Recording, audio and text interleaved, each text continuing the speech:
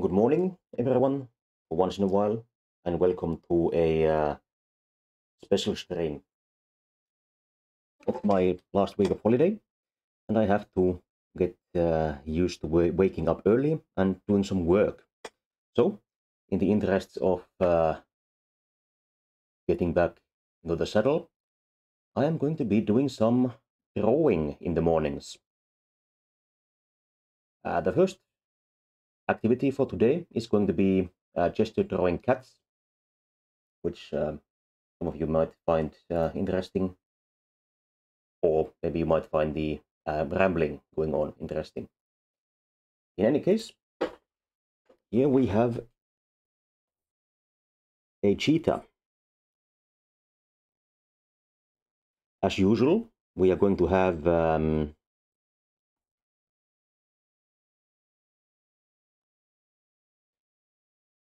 tails over there. We should have about 30 seconds for the first cat images.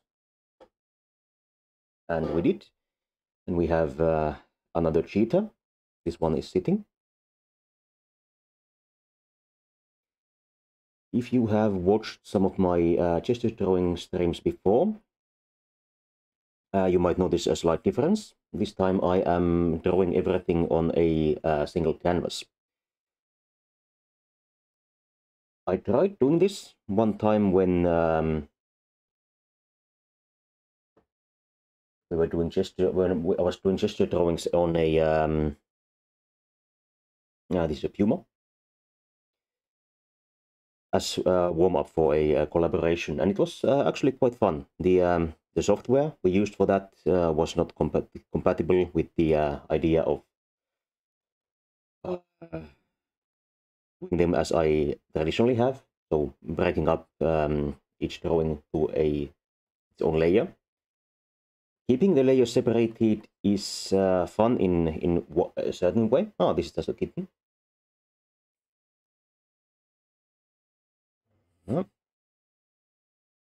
Keeping the layers separated is fun, but for one, it's difficult to display the results, and for another, well,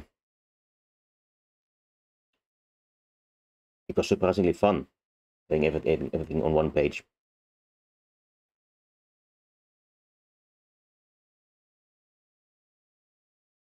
So this time, what I'm going to do, two kittens lying on each other.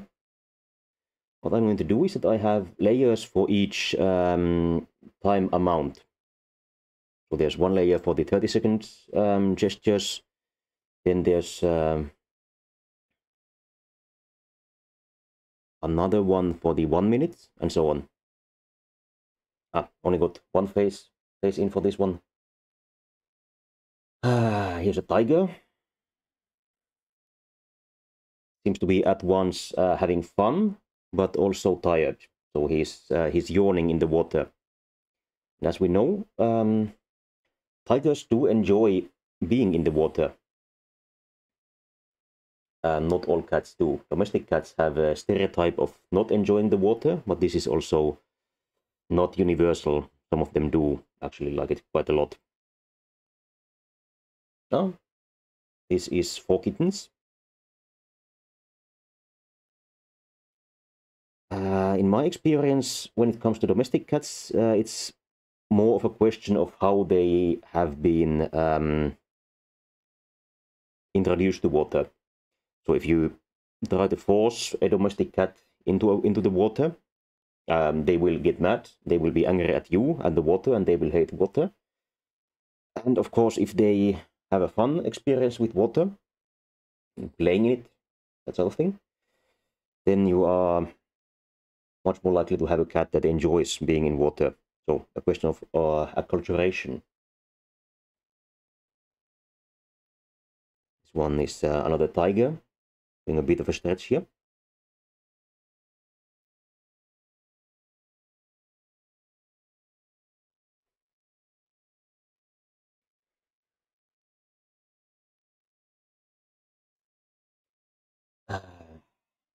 Lion kittens, maybe?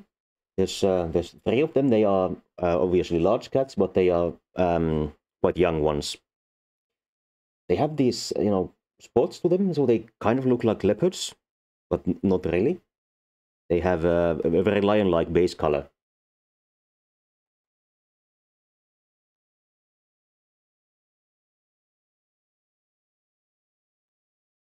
Has been a while since I've done any gesture drawing, so I'm a bit out of practice. And for another thing, I usually do gesture drawings of humans, which is conceptually somewhat different. You might notice that I am not doing as good of a job, perhaps, of starting with the gesture, as I might have done sometimes in the past. This might be because I'm drawing cats, which I'm not that used to, or it might be because I'm just out of practice. So here I'm trying to get some kind of a gesture line going.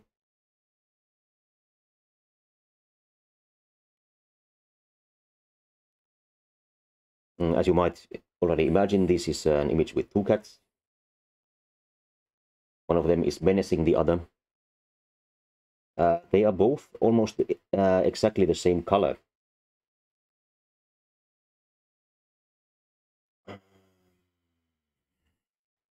Where do I start?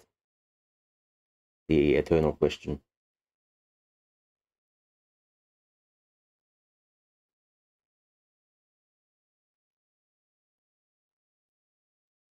I would make some sort of a dwarf fortress menaces with spikes of something or another joke, but I haven't actually played any dwarf fortress in years, so my memory of dwarf fortress jokes is relatively limited. This is either a leopard or a jaguar. I think a leopard has relatively small paws. As I recall, the way to differentiate between the spotted kitties is how big their the spots are. No, how large their paws are. Leopards have huge ones.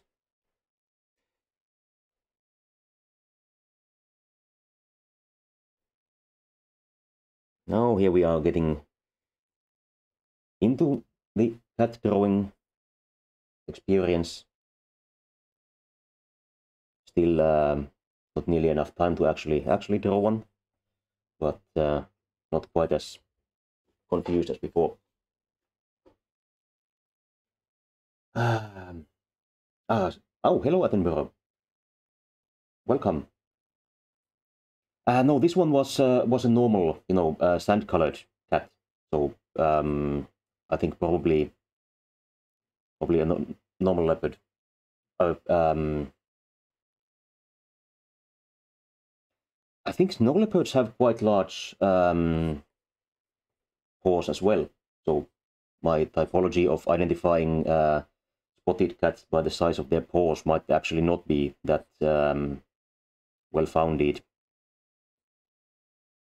This is a lion, of course, as you might have intuited by this mane that I'm drawing him.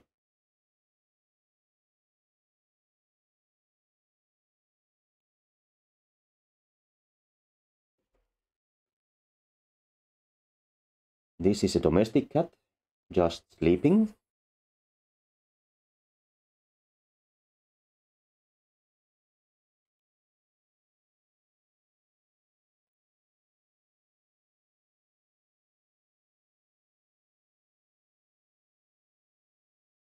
Has puffy cheeks, as cats often do, and has curled himself up quite nicely.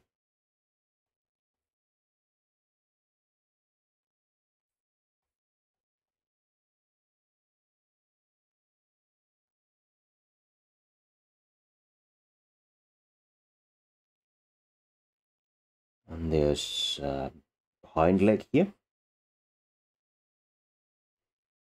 which only has, I think cats only have 4 back toes. The last time that I interacted with a cat, I was not able to find the big toe. I was only able to find the thumb. Now here's another kitten. This kitten is looking up at us, which is particularly difficult to draw, of course. I think somehow even difficult poses are somehow less stressful for me when drawing cats. Maybe there's, you know, with humans you immediately notice when something is deeply wrong. With cats, this might not be the case. And that was pretty much it. You can't see the tail. Oh, hello.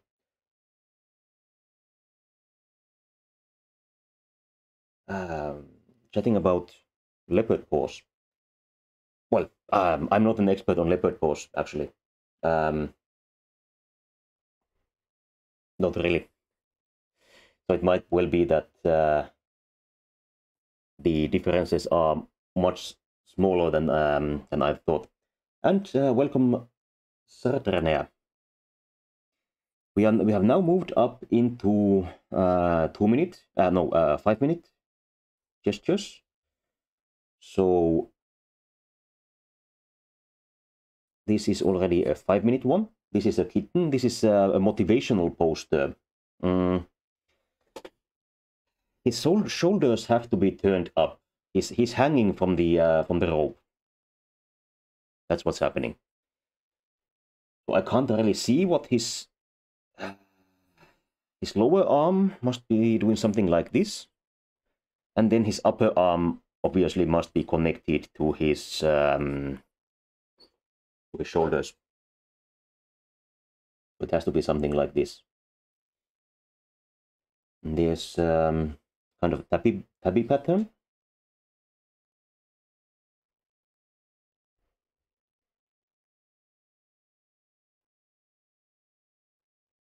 Probably not the thing that I should be starting with when drawing a cat, but I am having fun.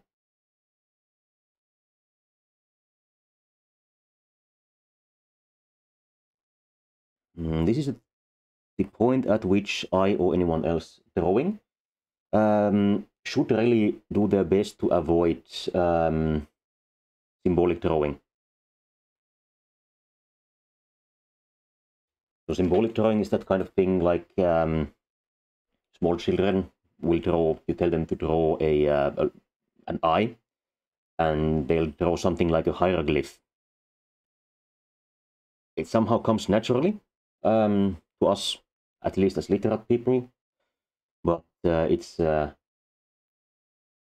a good way to draw things. If you are actually drawing things, you should try to emulate what you are seeing and not really drawing what you think you are seeing.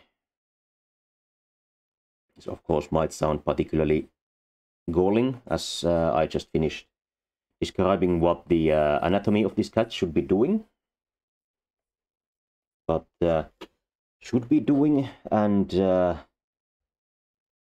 just drawing it as if it were slightly different things.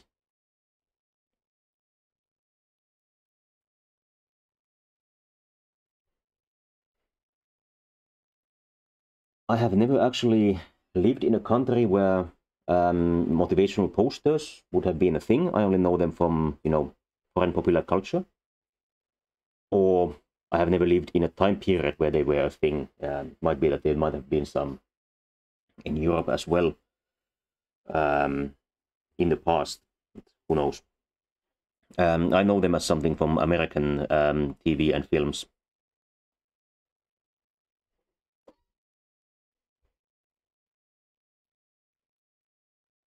Again, I think detailing in the rope is not perhaps what I should be doing at this point of the process. And, you know, taking it easy makes things feel easier. And yes, Attenborough, not even in an office building or anything. I have not once seen a motivational poster in nature. At office buildings where I have worked, we've had a lot of, you know, calendars. Like my office at this moment, of course, I am not there, but I'm sure it has not materially changed since last I was there. We have 2 current calendars and 2 historical ones, so out-of-date ones. The out-of-date ones are just used as wall decoration. They just hang there, look nice. So you can just leave the most aesthetic looking one just hanging out. The current ones, 12 seconds to go. The stage right 4 looks quite kind of weird, but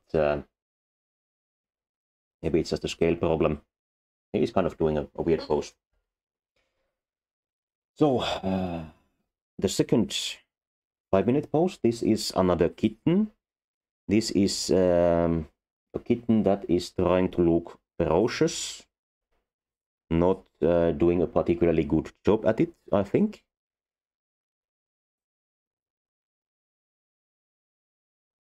But he is making an effort.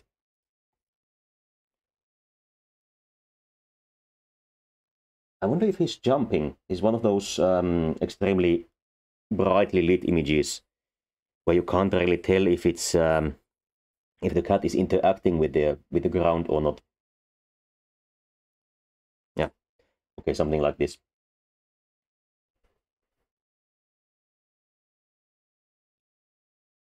I think he's scrunching his nose a little bit.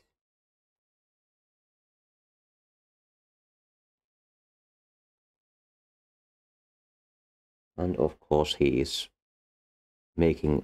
opening his mouth wide.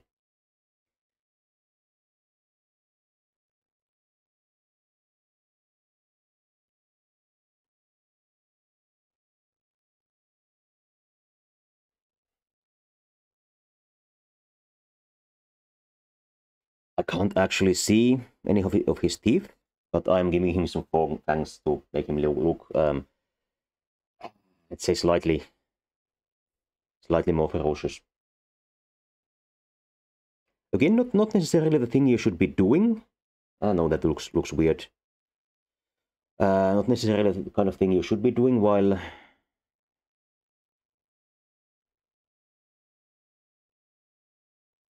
gesture throwing.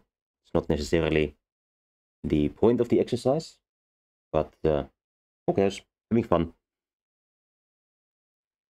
I think I should actually, start regularly throwing cats as gesture activities. It's much less stress.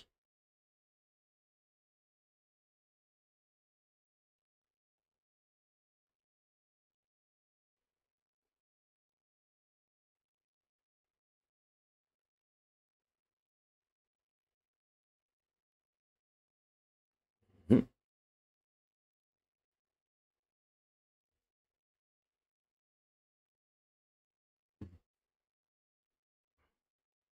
If you are wondering, I am, of course, drawing in Krita, the freeware software as usual. But what the brush that I am using is the hard pencil, number 2 pencil. No. Comment? A cat drawing mannequin. I've never seen one. Not that I know of.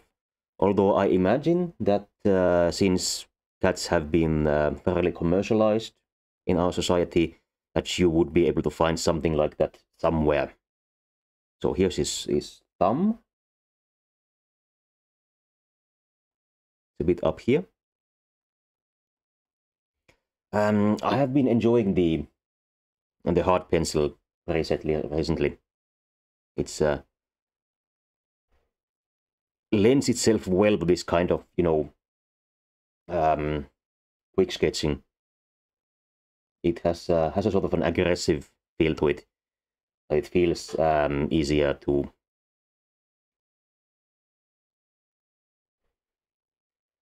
draw quickly with it and have this kind of, jittery line work. The kind of jittery line work for me is kind of a crutch to draw aggressively.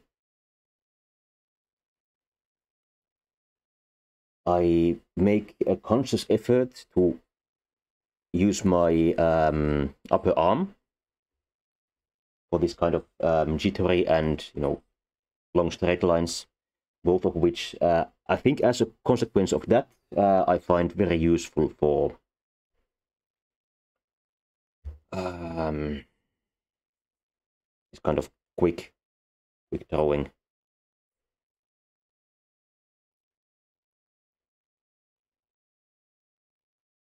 The jittery line is also relatively good, or at least I enjoy using it for hair of human, or in this case cat. This is the 10-minute pose. There is a gray domestic cat in it.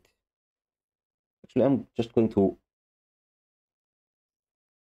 make a bit more of an effort to construct this cat instead of just drawing it. It's doing that Sphinx pose, facing away from the camera.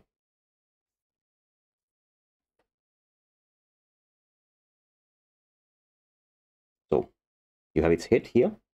It's coming down to the neck, and then of course the back curves up again, something like this, and then of course it curves back down again, and then you have the tail.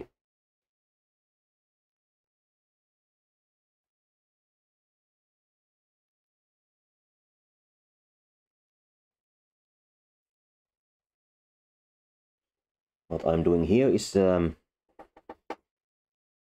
something that I wanted to demonstrate in another session this week.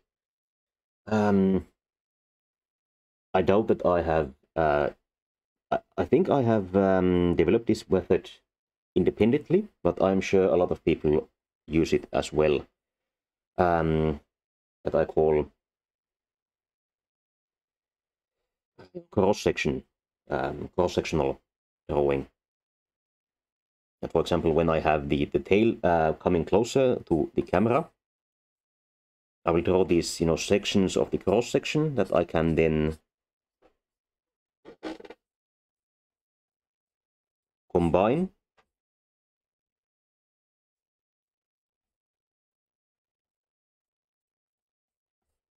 to keep this sort of sense of volume to the structure.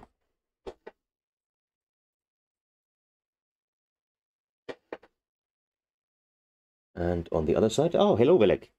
I see you've found my pickle face. How appropriate of you.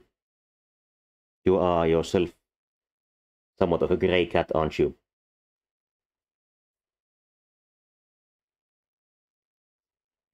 Something like this. And if I wanted to draw across, a contour line, it would go something like this. And this cat is sitting or laying down in some grass. So there is actually a relatively finite amount of detail that we see about how it is interacting with the ground. There's some fur visible here, and that's basically it. So next up is a contour again. So again, this is sort of I'm sort of drawing the cross section of the neck of the cat in a very faint line, so that I have some idea where the shoulder of the cat is.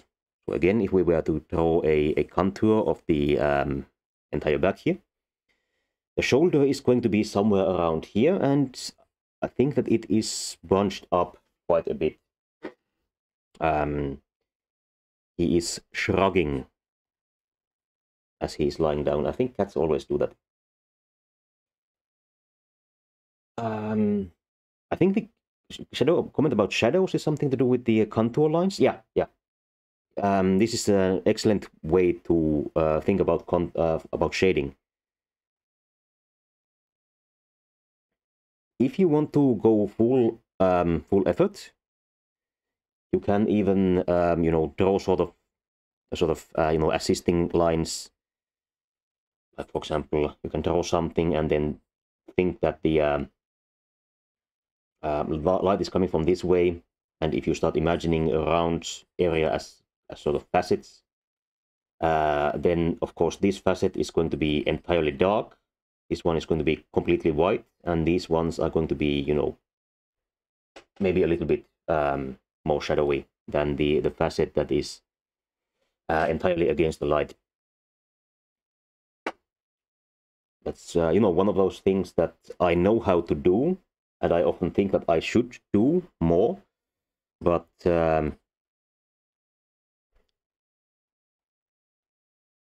let's say that my my drawing method is involved enough as it is, and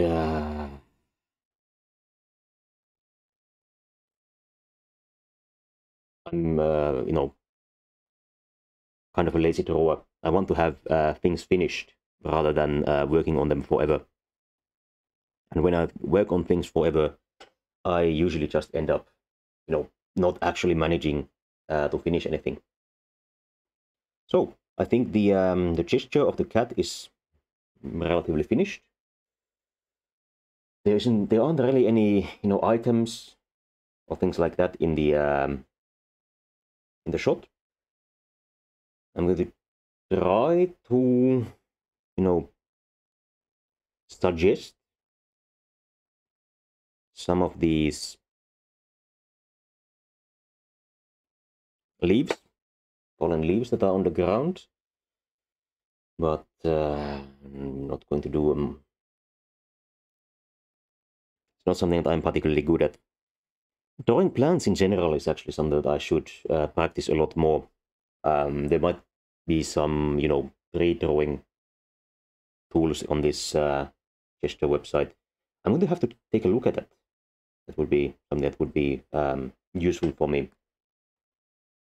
So I think that I am now more or less done with this, with the hard pencil. I'm going to switch to the soft pencil,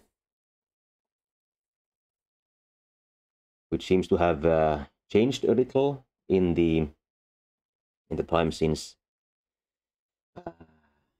I've last used this. There's a new version of Krita out, and I just installed it yesterday.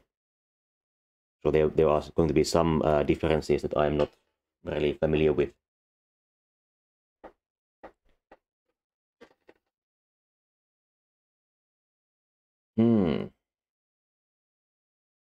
Where do we have highlights? Actually, I'm going to show something.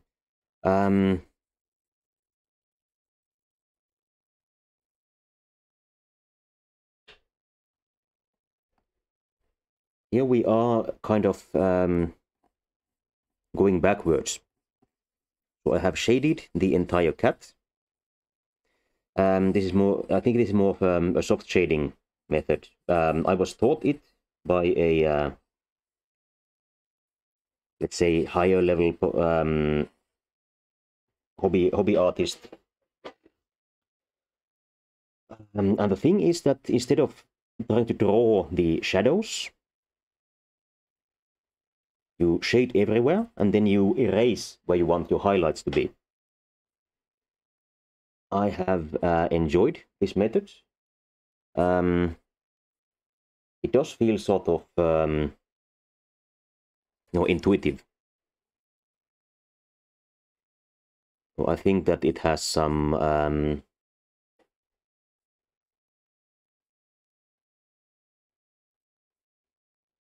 think that you lose some methodology when you do it this way. But for drawing for fun, it's a good system. some highlights there. This isn't a particularly dramatically lit image. It's an outside photo, and the cat is, you know, just there. Yeah, I think you are on the right track. So this is sort of again this idea with the imagining the facets. I think a part of it is going to be that it's somehow more, probably you're right, that it's more intuitive to imagine where the light is going, but as the other effect that in this way you are adding small areas or removing small areas instead of adding large ones. So that might be what makes it somehow feel easier. The cat doesn't actually have any, deep shadows, and this is not dark enough to stack. So I will have to get an actual dark color. Oh, my problem. Oh, I am out of time. But I am going to do what I was going to show anyway. I am going to select the color from this layer. Control Alt. No, still doesn't stack. It does have to be darker.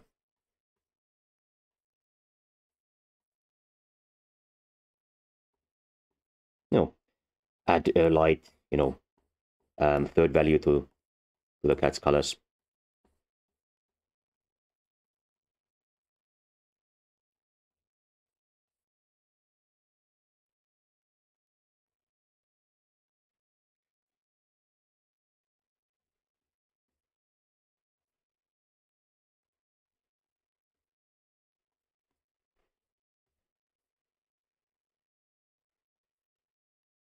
Not there. Then a bit of yeah, I think that's a nice cat. And then we are really getting out of the gesture drawing concept here.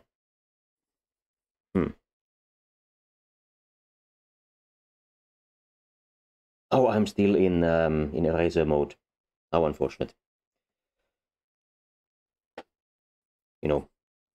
Let's put in some not quite this dark, but let's put in some yellowish and greenish color here as the background.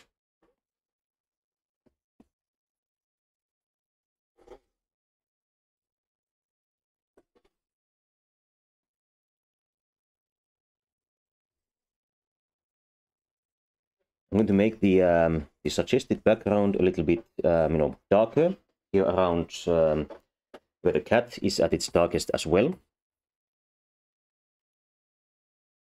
Maybe something like this.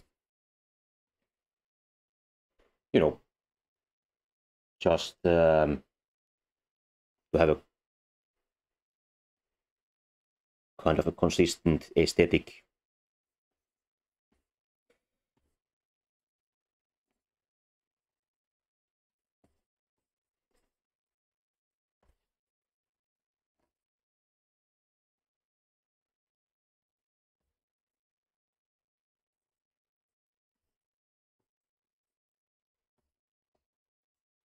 So something like this.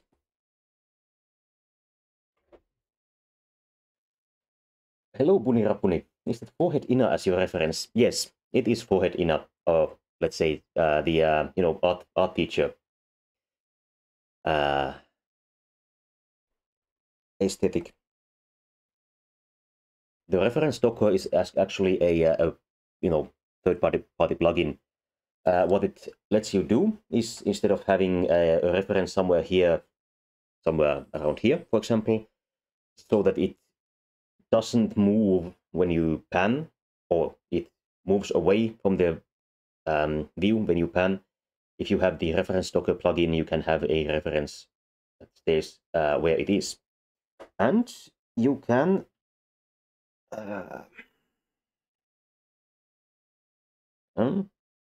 yes, you can. The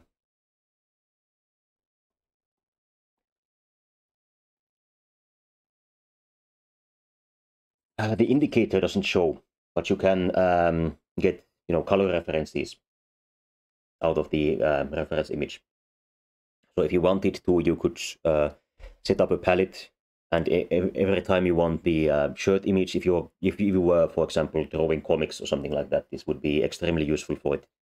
You could just set up a palette, have the skin colors, eye colors, hair colors, uh, clothing colors, that sort of thing, just immediately available. And the reference doc might empty itself if you click reset view, or it might send to itself. I'm not going to check now, but the way that I use it, it always has something in it. So I pulled out my in-app image as not to have anything particularly distracting there. So that was the gesture portion of this stream.